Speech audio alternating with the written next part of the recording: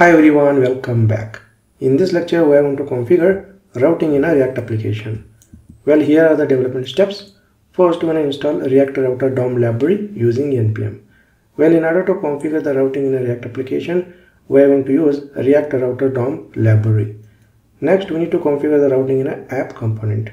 Well, in our React application, app component is a root component or a base component. So we have to configure the routing in an app component. Next, configure route for list employee component and then test route for list employee component. So first step is install a React Router DOM library using npm. So let us go to our project in VS Code and let us install React Router DOM library. And here let us open a new terminal, and here let us go inside our project cd ems frontend, and then here just type the command npm install React Router DOM and then save option, hit enter. So this will take a couple of seconds, and there we go. React Router DOM library is successfully installed. Let us verify in a package.json file. So go to package.json file over here and go to dependency section, and notice here React Router DOM library is installed, and notice here the version 6.12.1. okay, perfect. Next, let us take a look into next step, configure routing in an app component. Well, let's go back to our project, go to app.jsx file, and here we need to configure the routing. Well, in order to configure the routing, we have to use routing related components from React Router DOM library. So here let us first import routing related components. So import, so these are the named export. So within a curly braces, just type browser router. So this named export from React Router DOM library. Perfect. Now we have imported browser router. So go to return statement, and notice here we have header component, list employee component, and footer component. Well, we no need to configure the route for header component and footer component because these two components are fixed. Okay, so we are going to only configure the route for this list employee component. So here we have to use this browser router at a top level. For example, before this header component, let us use browser router component here, and let us close this here. Okay, so just enclose all the components within this browser router component. And next, this is basically a React fragment, and within a React fragment we are going to enclose browser router. Okay, perfect. Next, let us use a routes component from React Router DOM. So here go to import, and let us import routes from React Router DOM, and go to header component. After that, just call here routes. So routes is basically a container or a parent for all the individual routes. Alright, so within this routes we can define the individual routes. Alright, so here let's configure the route for list employee component. So first of all, let me remove this because we are going to configure the route for list employee component in a routes. So here just type route. So this route should be from React Router DOM. So here let us first import it.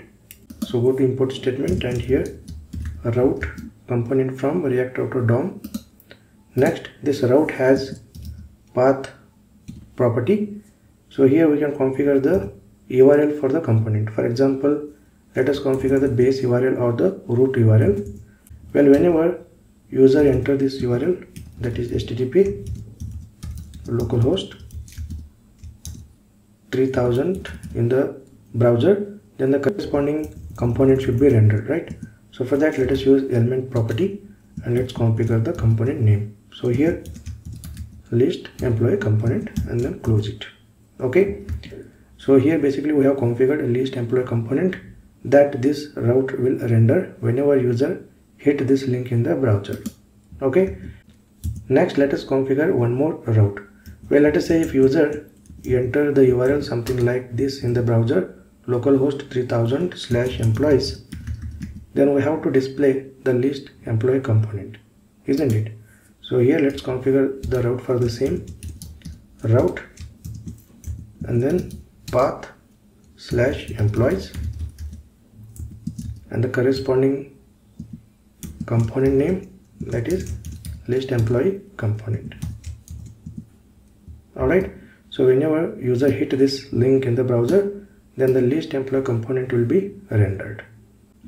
Now we have configured the route for list employee component. So here you can see the comment. So just select it and press Ctrl / and then here also select it and Ctrl /. So this is how we can add the comment in a JSX code. Okay, perfect. Now we have configured the route for list employee component. Next, let us take a look at the next step. Next step is test the route for list employee component. So let us go to browser and go to our React application, and here notice here the site can't be reached. So let us go back to our project and go to this first terminal and look at here restarting the terminal because the connection to cell process was lost. So let us rerun our React application. So just clear the terminal. Next, let us type the command cd ems frontend, and then let us run the command npm run dev. Perfect. So our React application is up and running. Next, let's go to browser and just refresh and look at here the base URL localhost 3000. Well, you can use either this IP address or localhost. For example, here instead of this IP address we can use localhost. Okay, so this is the route for list component, right? For example, if you go to app.jsx file and go to app component, so here we have configured the route for the base URL. So whenever user hit this link localhost 3000, then the corresponding component will be rendered in a browser, right? So this is what we are testing here. Localhost 3000 and the list employee component is displayed. Next, we have one more route, that is /employees. So whenever user hit this link localhost 3000 /employees in the browser, then the corresponding list employee component will be rendered, right? So let us test this. So let us go back to browser and here just type the URL localhost 3000 /employees and hit enter, and there we go. The list employee component is displayed. Alright, it means we have successfully configured the route for list employee component. Alright, so in upcoming lectures we will be creating a lot more components and we will also configure the route for those components. Okay, so I hope you understood how to configure the route for React components. Alright, so we have to use these three important components from React Router DOM to configure the routes, and make sure that this browser router component should be at the top.